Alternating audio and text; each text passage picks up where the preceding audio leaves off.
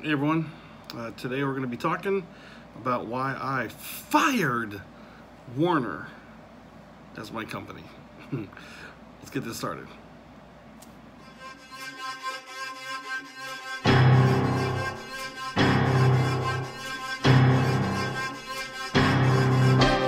of all, I am straight out of Tally. Not really. Right now we're straight out of Indianapolis. But yeah, I fired Werner. Here's what happened. I called him up on the phone, and I just gave him the Vince McMahon, "You're fired." You're fired! What? Not really, but yeah, man, this past couple weeks have been crazy. It's right now it's Sunday night. Tomorrow we have orientation with our new company, and Friday we picked up this truck. Man, it's a nice looking truck, man. I still can't believe this is happening, but yeah, man, we're going to work at Advanced Trucking. We man, oh man, I just keep like, oh my gosh, man. You know, well, first we'll talk about Werner. We'll get into the advanced thing here in a second, but you know, this is not like I'm sitting here gonna bash Werner for everything. There was some things that happened that I don't agree with, and actually, and it wasn't even like Werner, it was Pegasus. But you know, I talked about that in another video. You know, this is basically why I left Werner and where I'm going. Oh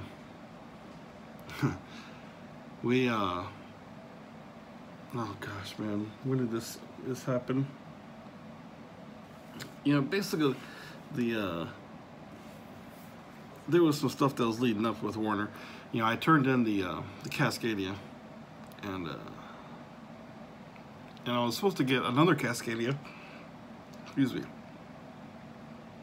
And at the last second, it gone. And I ended up getting this loaner T680.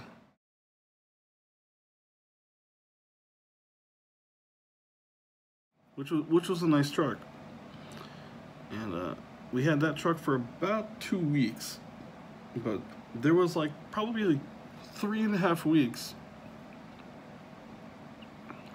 that there was no truck. You know, I had this loaner truck, the T680, but I didn't have nothing of mine. You know, it's a little frustrating. You know. Yeah, I know that they were looking for a truck for me, but I don't know. I didn't think it would take this long to find a truck. You just get frustrated. You just keep calling and calling, like, "Hey, you get me a truck? You get me a truck?" You know, I didn't think I needed to be doing all the work. You know, it seemed like I was calling them more than they were calling me. She should be calling me. "Hey, we got this truck. What do you think?" Yeah. I don't understand it. And you know, I drove to Kenworth, and it's not what I wanted. You know, I wanted another Cascadia, but actually, after I drove to Kenworth, that's a nice truck, man.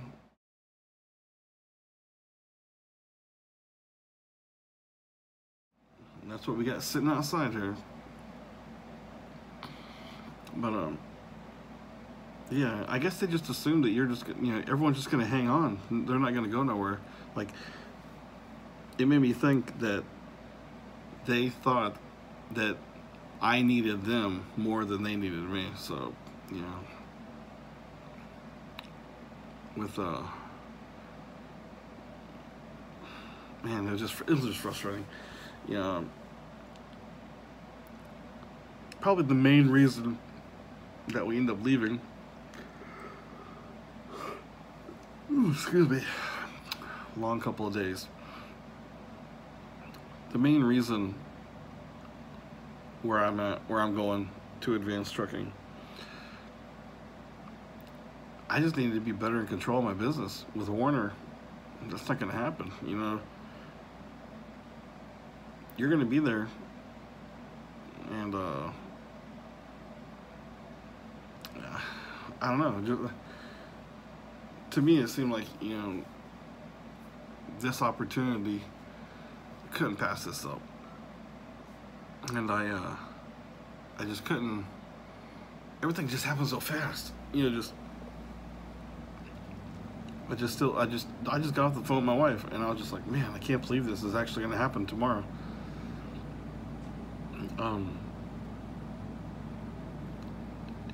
Actually, you know,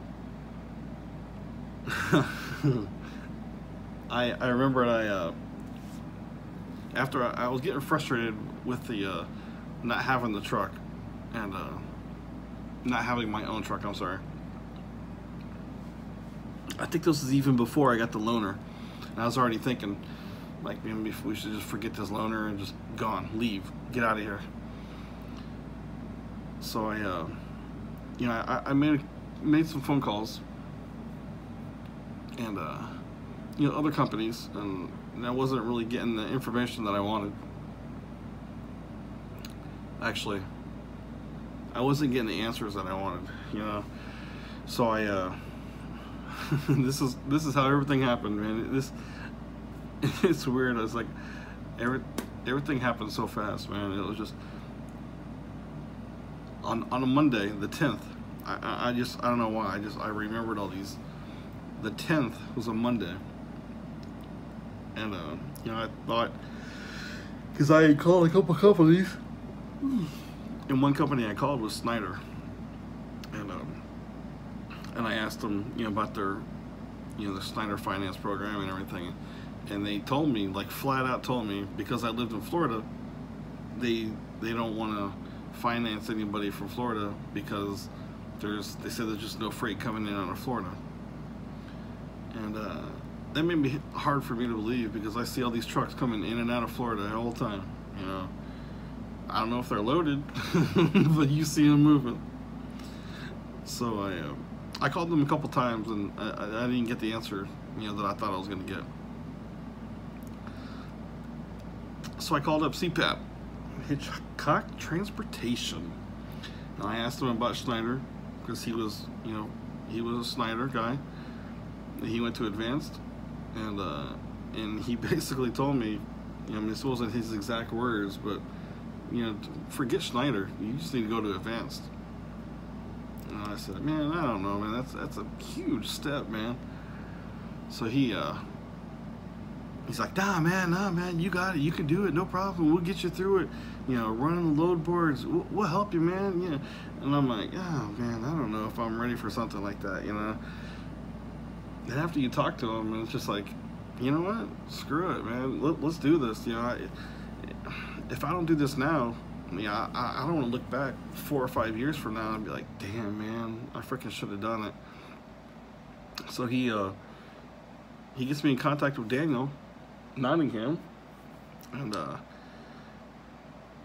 talked to him for a couple minutes, and he gets me through to Angela, and she works, you know, there at Advanced Trucking. Boom, that was it, man. It started going, you know. She got me to, you know, quality, and that's where we leased the truck through, and you know, like, you know, by the 10th, you know, I talked to him. That Friday, I was out doing a drug test, you know, and that was that. You know, that Saturday or Friday, was it Friday or Saturday? I can't remember. Friday, because Friday we took the drug test. Friday morning, we got into Atlanta, one of our terminals there for Werner. And I had told my manager what was going to be happening, possibly, you know, but I didn't have any dates. And you don't want to think of like retaliation and stuff, but I don't know. It is what it is.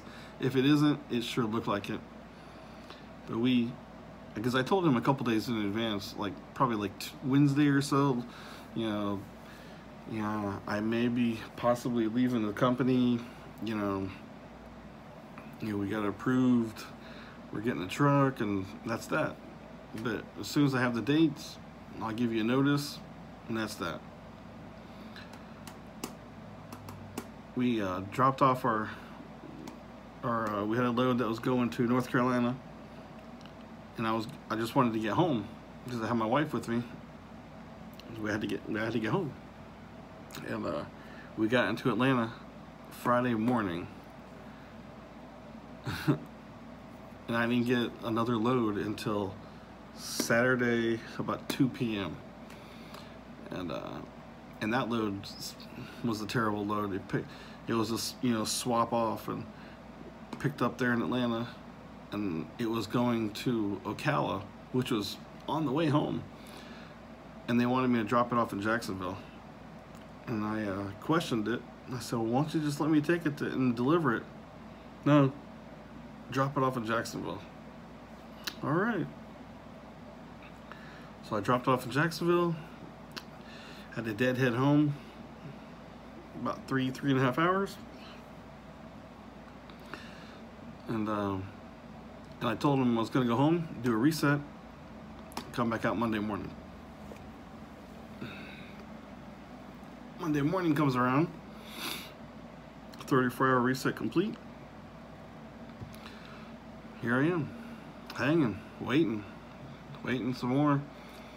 Couple conversations, and the one thing that I knew right from what they said to me, it was time to go.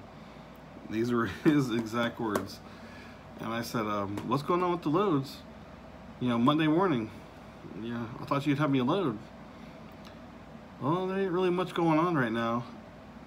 And that's happened sometimes, like if you get into a crappy area, and I know it's Florida, but sometimes, you know, with a major company, you know, big company like that, mega carrier, whatever you want to call them, they got freight. So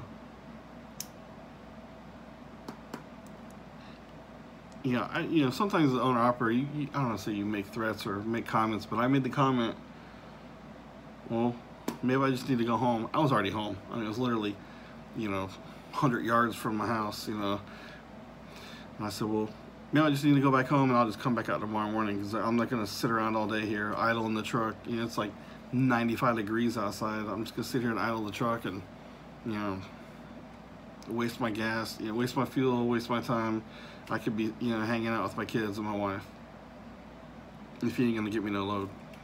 And he said, right when he told me this, I knew it was time to go. And they always, every time this always happens, they would always come back and say, oh, hold on. You know, no, don't do that. We'll give you this. And he sent back and said, well, if you want to go home, go home. All right. And right then and there, my decision done, you know. So we went back to the house and talked over with my wife for a while, and it was still kind of not really up in the air, but you know, we kind of knew we had to be in Indianapolis. And my whole thing was I was just going to drop the truck off in Indianapolis at the terminal. Then I'm right here. I could pick up the new truck, and boom, done. So the next day, same thing. Nothing, you know, nothing's going on. So I said, hey, how about this? I'm picking this truck up on Friday, if you're going to help me get to Atlanta or not. So we're just going to go and we're going to drop the truck off in Lakeland, Florida. I'm sorry. That's just the way it is. You know, I had no ties to this truck. You know, it was a loaner, so it's not mine. So I had to call Pegasus, let them know. Say, hey, you have to drop your truck off in Atlanta or Lakeland, they're not getting me closer. I was like, you know, I tried to get somewhere to drop your truck off, but they won't let me, so I'm sorry. You know, keys for your truck will be here. I know you're probably upset, but sorry. You know, if you got a problem, you need to talk to the dispatch or fleet manager. And I was able to fly from St. Pete to Indianapolis on Thursday. Friday, picked up the truck. Tomorrow morning, Monday, orientation. We're on the spot market. That's how it works, man. It may not work for everybody, but that's my story. And yeah, I was kind of upset that it happened this way with Werner, but sorry, lost another good driver. But can't dwell on that anymore. We are full-fledged owner-operator now. We're going to Advanced Trucking. Man, I can't wait. I'm excited, nervous, everything. So, if you want to join us along the way, appreciate you guys watching all these other videos. But this whole new chapter is going to be awesome, so I hope you guys stick along. If you guys stick along, I'll keep making the videos. So, yeah, we left Werner. We're now at Advanced Trucking. Man, it's going to be awesome. Yeah, I don't know what to say, man. They just, thank you, CPAP, for getting me in touch with Daniel, Dennis, and Angela. Appreciate you giving me the chance to do this. So it's gonna be awesome. Appreciate you guys watching, and hopefully you guys stick around and see what we got going on in the future. For right now, Indianapolis, tomorrow morning, Advanced Trucking. Here we go. Thanks for watching, everyone.